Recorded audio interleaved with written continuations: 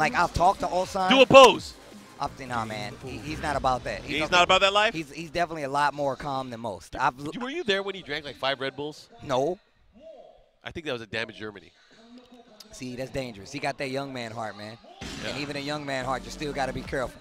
Oh, shit. Oh, shit. They're saving Chanel for the last spot. Chanel sharp. But you know, Nee was like, fuck the bullshit. I'm going to stop you right now. He's like, oh, you picking up a little too much steam. Let me put some sugar in this gas tank, man. Steve versus Kazumi. This is a matchup that we probably won't see in Season 3 as much. Yeah, you better take it in now. This is definitely the goodbye tournament for a lot of Tekken these characters, 7 styles. 2, yep. The styles and how they're going to play these characters. I feel like that's a dope way to send it off, right? Everybody's looking at what you need to do now to be successful in Season 2, so it's important.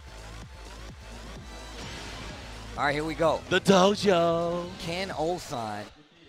He's beat him before. Can he beat him again? That's the question. That is always the question. All right, here we go. It's going to be tough because, you know, Kazumi can bang with the best of them, especially when it comes to poking. Yeah, but down Steve 4, has 1 and back 4. She has a lot of tools. Steve has 2 moves that can counter pretty much everything else. Back 1 and back 2? Back 1 and down forward 2. Those 2 moves can really control the flow of a matchup here. So we'll see how this works out. And again, we are in a walled stage. So whoever can get the initial big counter hit can take the big advantage going into this. You know, life just about even again already. Nice punish there, not anymore. And you're going to see this. A lot of mini sidestep rights here from Nee. Nee is working his way around the minefield here. That is Kazumi. Yep. And he's trying to thread in the needle here with the back 1. The down forward 2.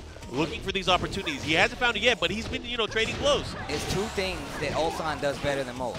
He's able to fight at this close range, and Kazumi lets him do it. First round goes to Ulsan. Like, there's not many players and there's not many characters that can one-fight Steve Fox. Yeah. But the players that can do it to keep up with a player like me, it's almost non-existent. And the thing you got to look at, too, there's evidence already out there. You know, we saw Arslan Ash using Kazumi against Nee.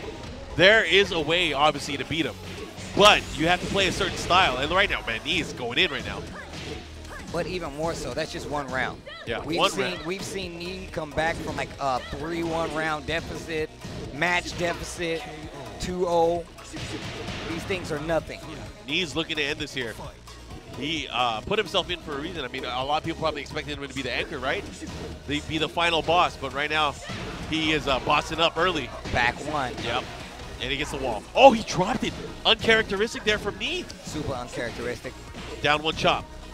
And again, looking for this opportunity here. Magic 4, I have a feeling it'll come out. He's going to have to be careful the way he's approaching. Hey, you can tell fishing with that back 2, that down 4-1 right there. And that's when the Magic 4 comes out, like you said before. Yeah, and he's done it, you know, in that first round as well. Waiting for this opportunity, but right now, dude, this is so scary. Because right now, Nee can pick his shots. Oh, he got him! What an interruption. This is going to be rage and not death. Oh! Oh, he's by the wall. He's going to have to be careful. And Nee not stepping, able to evade the back 2 and the potential wall splat there. Trying to get away from the wall. Down 2. Look at the time. Look at the time. Look at it! Ulsan, aware. Oh, he's getting, oh my God. That was so smart. Oh my gosh. Ulsan 1 round away from beating Nee, and having to face Chanel. Uh-oh, this is big. Uh-oh. What kind of mix-up? He goes for the mid. Both these players